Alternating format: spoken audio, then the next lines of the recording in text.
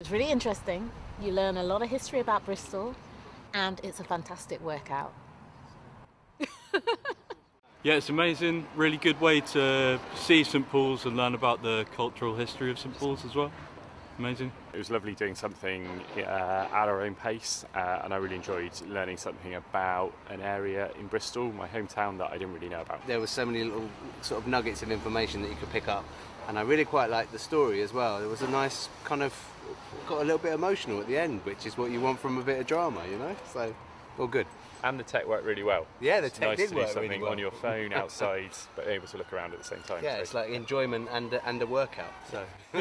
I liked finding new places that I'd never been to, really pretty places that I was surprised at, and I didn't know anything about DUPPY, so it was an education.